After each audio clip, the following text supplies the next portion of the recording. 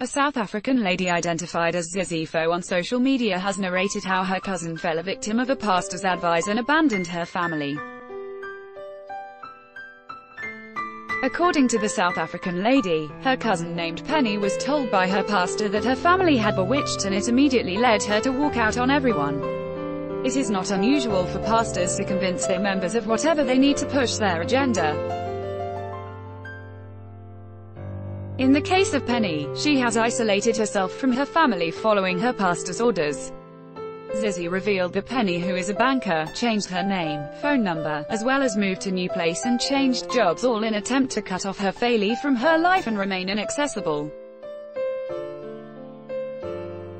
Read her post below. The actions many people have taken at the directive of their pastor or spiritual fathers will leave others outside the loop stunned. Some consider it unnecessary, while most people agree it is blatant cheating. It's no wonder people like Daddy social media users advised Zizifo to find a way to reach out to her cousin and try to save her from the claws of the said pastor.